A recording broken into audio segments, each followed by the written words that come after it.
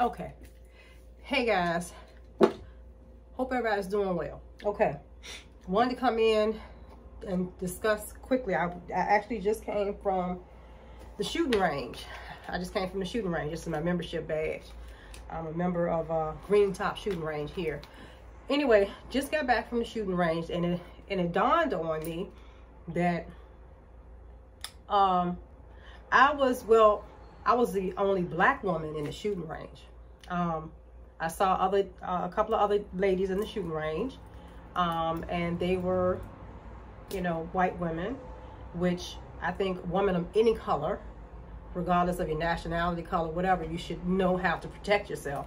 So that's not my issue, but my issue was I was the only black woman in the shooting range.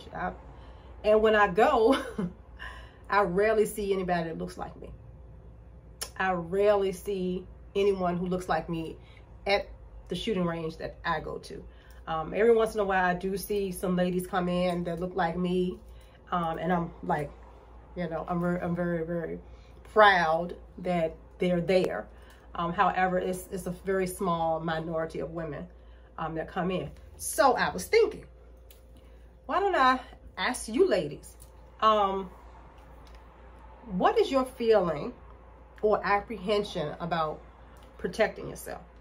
I know that that's a touchy topic for some, and I can understand why, because I was very apprehensive at one time about anything related to guns, anything related to talking about them, looking at them, anything like that, until my son, who is a registered gun owner, would always talk to me about protecting myself. And he's like, Mom, you really need to protect yourself. You know, you need to learn how to use a gun, because, you know, you're a business owner, you know, you're a young lady, you're by yourself a lot, and people are crazy. And I had a few situations that kind of woke me up to the fact that, you know, my husband's not with me all the time. You know, I am unfortunately a target, because I may seem to some others as the weaker sex, and my space can be violated a lot. And I noticed that happening, unfortunately, quite a few times. And it opened my eyes to the fact that I need to learn how to protect myself and protect my personal space. So I took a class, you know, after talking to my son more and more, because my son was in my ear for a long time. And I said, okay, you know, let me look into this. So he would bring his guns over, and he would say, Mom, just hold it. Right? They would be unloaded, they would be clear, they would be, you know, safe. And I was like, boy, put that thing away, you know, put that thing away. But, you know, I started to, you know, after the incidents happened, I started to open up and be a little more open to it.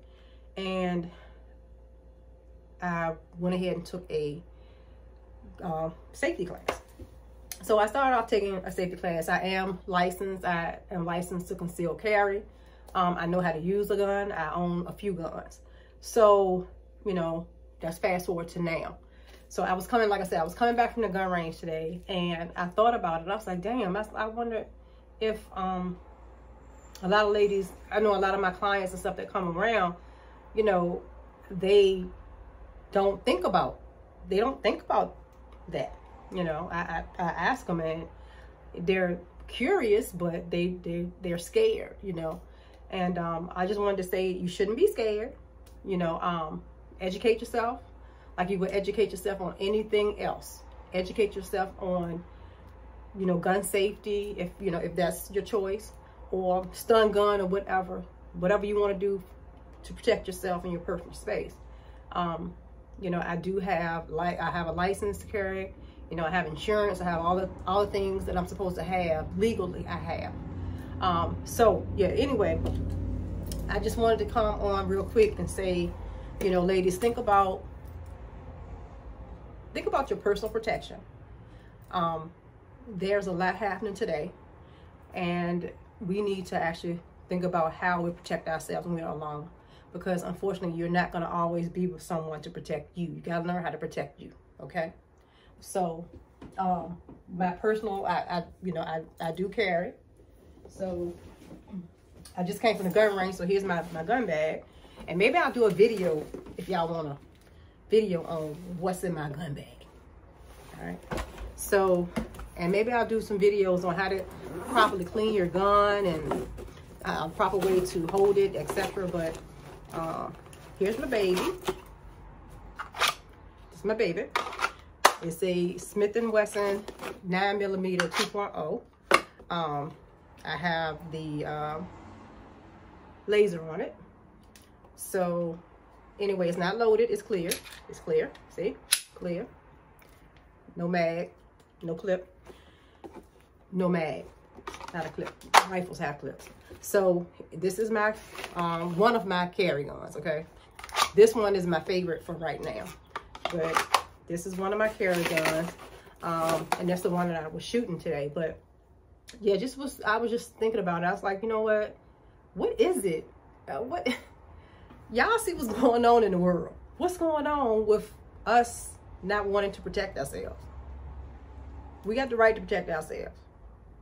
So just give that some thought, ladies. I'm not going to stay on here very long. Like I said, I was the only one in there, you know, and I was like, everybody knows me at the range because, you know, I'm the black girl. So, you know, they're very friendly, and I love my family at Green Top. They're great people, you know, but I just don't see a lot of girls that look like me up there. And I was just wondering why, you know. So if you guys want to share with me your reasons why, your apprehension, you know, I'm not trying to force it on anybody. I was just curious, you know. I'm just curious about it. And I shot right many rounds today. I shot about, this is a 100-round box. I think I had at least 60 rounds left in this box. So let me show y'all what I did. So I'm going back. These are the last one. I'm gonna take this. I'm not finished with this one, but yeah. So that's the bullseye there, as you can see. And I was doing this from 15 feet, so that ain't too bad for a girl to wear glasses. Ain't too bad. And this one is about, I did about, I don't know, I think I had about 40 rounds in this one. But anyway, like I said, you know, it was like a light bulb went off. Like, where the ladies at? Where the girls at?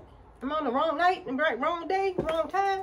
But I'm going back, and maybe one of the times I go back, I'll see some of you ladies at the range. All right. So let me know, guys, if y'all want to know more about my experiences as to me being a registered gun owner. And oh, I gotta take, it's a story about me being a registered gun owner and me having a gun and sneaking and learning how to use it, and my husband ain't know, because he ain't want me to get one. But you see, I got it. So yeah, anyhow, that was a whole story too. But yeah, so just comment below, let me know what you think about, you know, women protecting themselves and learning how to use, you know, firearms safely. Because, you know, if you know how to use it safely, the fear goes away. And one thing I can say is that ever since I've been a licensed gun owner, I have been the most calm I've ever been in my life. I am calm. It's like nothing can really rattle me anymore. I mean, because I think about the responsibility of having something like this. You have to be a responsible person to have that. That's a lot of power. Okay, so you have to remember, you have a lot of power on you, and what are you going to do with that power? You don't abuse it, right? No, you don't abuse it. So you got to get your mindset right too, okay? It takes a mature person with a mature mindset, very controlled, to be a gun owner. You know, you don't get a gun to be out here, you know, gallivanting with it. That's not what you do. Not at all. It's for self-protection. It's not to flaunt. It's not to harass. It's not to intimidate. None of those things. It's to protect.